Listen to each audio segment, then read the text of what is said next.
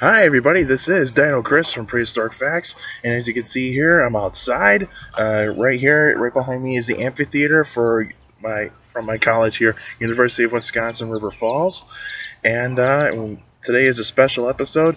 And as you can see from my T-shirt here, we're actually going to talk about Albertosaurus. And so, I actually asked many of you on Facebook to see of which kind of Tyrannosaur you wanted me to talk about, and pretty much I looked at all the suggestions, and I decided to pick Albertosaurus, because since that it's a dinosaur I haven't talked about yet, and also it's one of my favorite Tyrannosaurs. And so let's get started with Albertosaurus.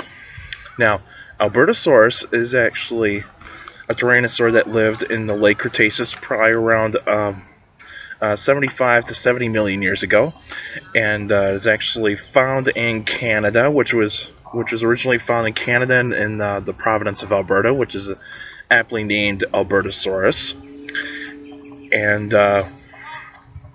And since that this dinosaur is actually, for the size of this dinosaur, it's actually approximately 30 feet long, and the height would probably be maybe 10 feet high, and the weight of this animal would probably be 3 tons. So it would be a 6,000 pound kind of animal. And so this dinosaur is actually pretty much a carnivorous dinosaur, and I got a little bit of something here to show you, and excuse me for a minute. Here it is. This is the Albertosaurus tooth. Got this from Then this is a replica. This is not an actual tooth, but this is actually a replica. And this tooth, if you actually try to compare it to its larger and more powerful cousin, Tyrannosaurus rex. Now, when we actually look at these two dinosaurs here, we actually see that one tooth is actually specialized for slicing through meat, and the other one is for puncturing and actually crushing bone. And so these two dinosaurs would have had very different biting styles, whereas Albertosaurus would actually just would have a more shallow bite, whereas Tyrannosaurus rex would have a much deeper bite. And since Albertosaurus, a smaller Tyrannosaur, would actually be faster than Tyrannosaurus rex. Calculations, biomechanical studies on Tyrannosaurs suggest that with Albertosaurus, it probably ran approximately 30 miles per hour. So this is a very fast Tyrannosaur in terms of large Tyrannosaur standards. So this dinosaur Albertosaurus would actually be probably the fastest of the large Tyrannosaurs. So this dinosaur would actually be so well developed for pursuing prey. And since in the 90s there was actually a discovery by Dr. Phil Curry in Alberta, who was a professor at the University of Alberta. He actually has discovered a bone bed, which was actually a site originally discovered by Barnum Brown back in the 1910s. He actually has rediscovered the site where there's multiple Albertosaurus specimens found together, and that suggests that it possibly could be that they lived and died together, and possibly hunted together. And so that is actually almost a good indication that it could actually be good evidence of packing behavior. So this would actually be a good indication that Tyrannosaurs probably did have very complex social behaviors. Now, they're not going to be as complex as like lions or hyenas, my standards. So they're not really going to be particularly great lovable family members to actually share food.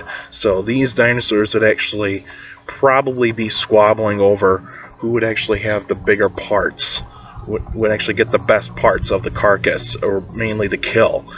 So mainly the alpha male or female would actually get the goods. So it'd actually be pretty much the juveniles would actually probably just get like the scraps, and pretty much the smaller ones would actually just get would just probably get like bits and pieces of probably like the legs or the tail, that sort of stuff. And since Albertosaurus actually did live in an environment where there's multiple sources of prey, can hunt the hadrosaurs, can actually hunt the ceratopsians. There's like multiple ceratopsian specimens that have been found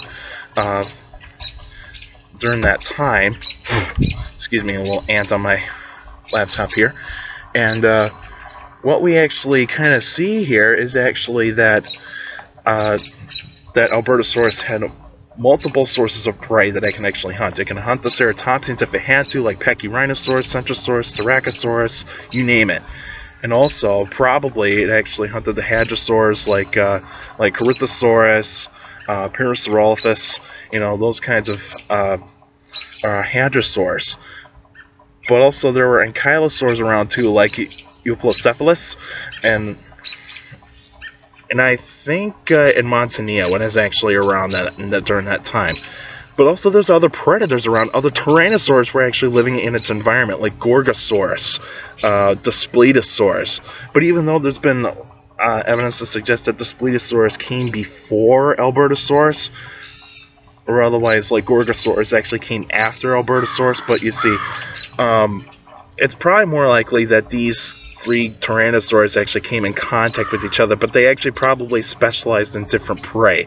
I would suggest that the Spletosaurus kind of almost robust, but even though it's a smaller dinosaur, I can actually say that actually probably hunted the hadrosaurs a little bit more, and a little bit of the ceratopsians, but also I'd probably say Albertosaurus is more well equipped to actually hunt down the hadrosaurs, and would actually hunt ceratopsians less, but even though it could actually take them down if it had to. And as for the environment it can actually live in, Albertosaurus, there's probably like 2 or 3 different kinds of specimens of Albertosaurus. One is actually living in a coastal kind of environment where it's actually very very tropical, and probably was actually kind of a rainforest kind of area, or swampy. And then you actually got the Albertosaurus specimens that are probably more inland, where it's actually a little bit drier, and also would have actually been hunting right near the rivers or the lakes of some certain habitats.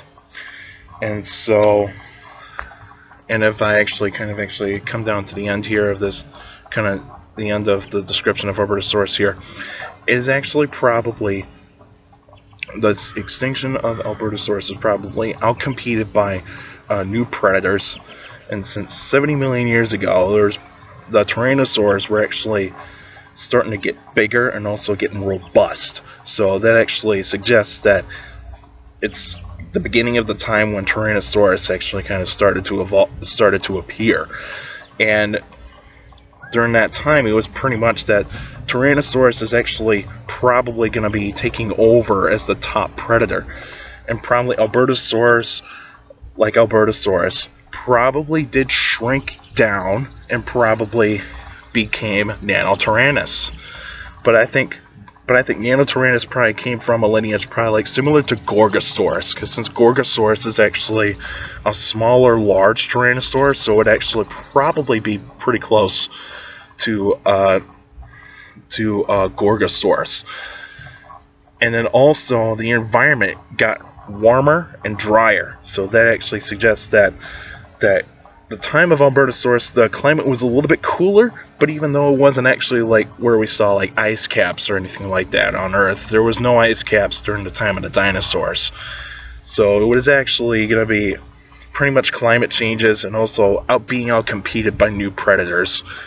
And since I'll actually talk about the brain a little bit here, Albertosaurus's brain is large compared to other large theropods like the allosaurs or the Carcharodontosaurs. So it's actually very more complex behavior than the allosaurs or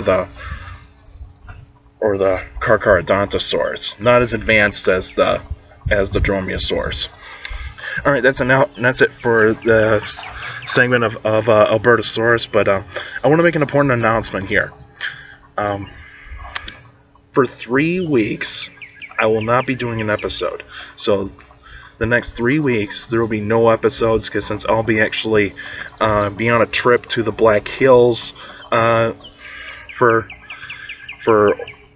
pretty much almost 11 days. So it's actually going to be an 11-day trip. So I would not be available. I would not be available most of the time. But even though you could still, but the next episode would actually be an answering questions episode, and that will actually happen on June 7th. So which is actually 4 weeks from today. So you can still actually send me questions about dinosaurs or other prehistoric life by emailing me at dinocris71@gmail.com, or other ways you can actually post the questions on the Facebook page in the comments section, Prehistoric Facts with Dino Chris. Like the page, and then you can actually send me some questions there. And also you can follow me on Twitter at CSGRALL. That's my Twitter name. And then also you can actually you can still send me questions anytime during when I'm on the trip. It's basically that I'm not going to be available that much. You can actually still post the questions on the comment section of a Facebook post on Prehistoric Facts with Dino Chris Facebook page, and then you can actually answer your questions that way. I can actually look at the questions on the Prehistoric on the Facebook page. That way it's a lot easier for me to look at the questions that way.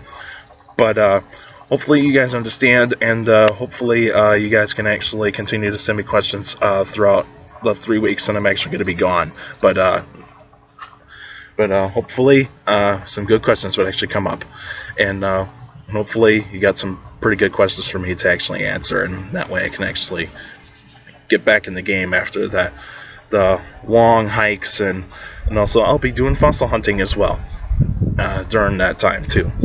Alright, that's it for now, and make sure to take care of the people around you, and also for your younger people out there, be sure to listen to your parents, your teachers, and your guardians. Those are the best motivation you can have for a good education, and that's very important to have a good education, because when you have a good education, you can get a good job in the future. And that's it for now, and I'll see you guys on June 7th. See you then.